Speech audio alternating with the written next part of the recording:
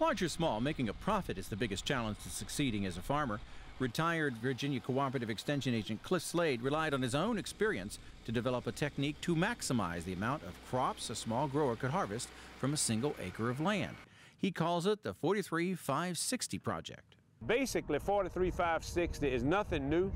It's square foot gardening put on a commercial scale. It's all it is.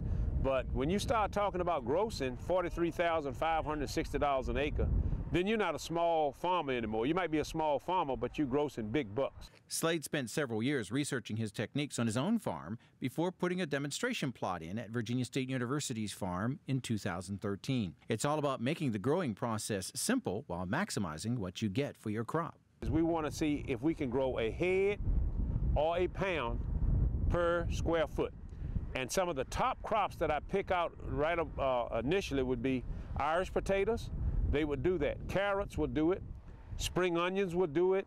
And as far as the leafy green vegetable crops, lettuce is my favorite, but my all-time high would be bok choy. But growing a lot of crops is only half of Slade's program. He insisted growers have their crops sold before it's harvested. There are 4 methods to sell or increase your profits for local produce. Sell it from your own farm, sell produce to another community-supported agriculture operation, sell it at a farmer's market, or process it so it's more appealing to your customers. And growers need to plant crops that are popular. Every CSA owner that I went to and every restaurant owner that I would talk to, I would say, what is it that I could grow for you that you're having a tough time getting? And it was a common denominator almost every time. It was cabbage, carrots, onions, and lettuce. Other techniques Slade introduced include standardizing fertilization to a 5-gallon bucket method. The soil pH must be 6.5. He uses organic products and says you can use his method with a tractor or without. But I also tell some small farmers, if you've got a quarter of an acre and you don't have a tractor, you can do this. All we need is 2 tomato stakes and a roll of baling twine that's 100 feet long. And you can stake it off on both ends, plant your row, move it over a foot, and repeat the process and do it again.